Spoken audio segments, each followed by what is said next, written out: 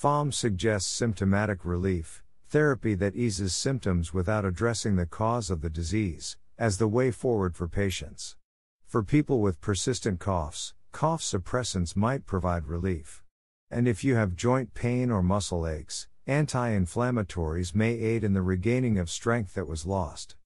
Other options Pham recommends include physical therapy to increase endurance and cognitive exercises to help patients with concentration issues.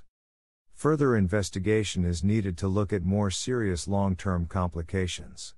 Currently, data does not yet exist for COVID-19's long-lasting impact.